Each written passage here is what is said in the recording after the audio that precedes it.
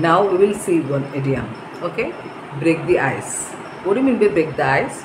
It is not like the taking one ice and breaking it.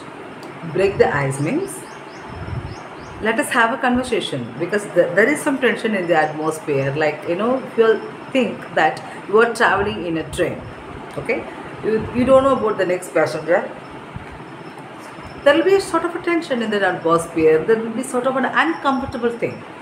Somebody have to break that ice. That is called breaking that ice. Somebody have to break that by speaking, by initiating the conversation, by cracking some joke or introducing yourself. Hello, how are you? Something like that.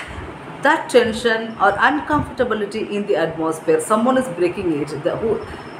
That is called breaking the ice. The person who is breaking it is called the icebreaker. Icebreaker. Okay, breaking the ice means it is an idiom. Okay.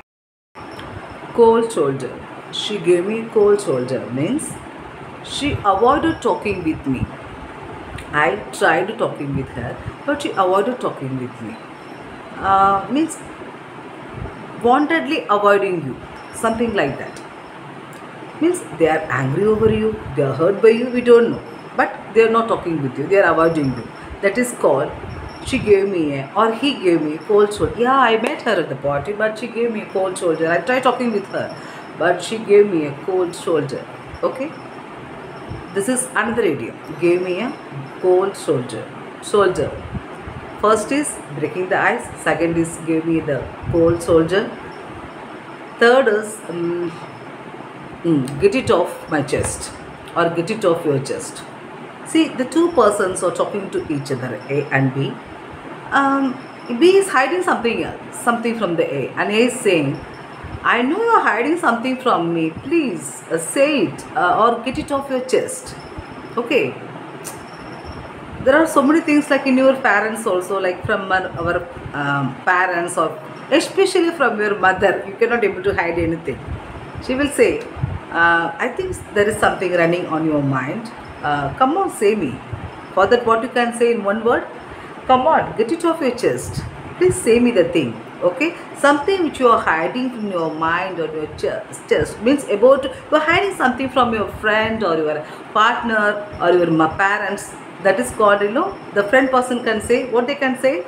Come on, get it off your chest. Means say me the entire thing. Okay.